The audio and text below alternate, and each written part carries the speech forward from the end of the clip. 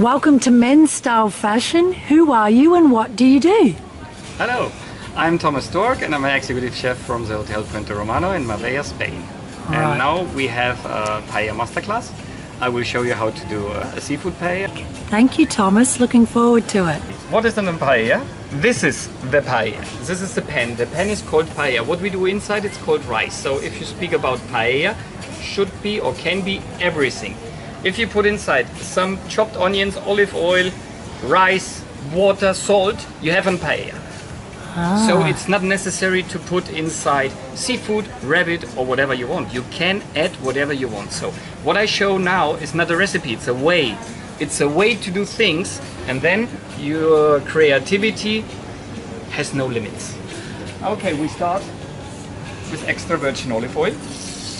Very important. So we put first the olive oil, and then you see that the olive oil keeps in the center. So if it keeps in the center, it means the paella is on level. If you have it all on one side, you have to lift on one corner or the other corner. We tried it before. The seafood paella, we start like always with olive oil in the center. Very important. Then first the protein ingredients. We start with the Norwegian lobster.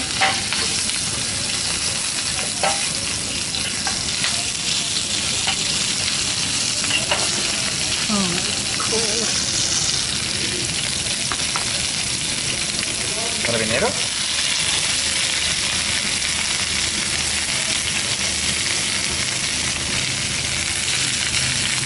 King prawn.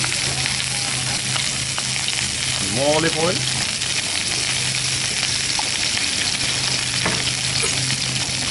Now we have the seafood stock. And we do with all the fish remainings, with the fish bones. The Spices. The color is just unbelievable. It smells good. Ugh.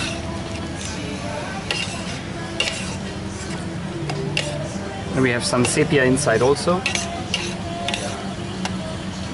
King prawns, monkfish, sepia. All these things give an amazing taste. Sepia also gives afterwards texture. The sepia doesn't go so far soft, but it's not hard, so it's al dente.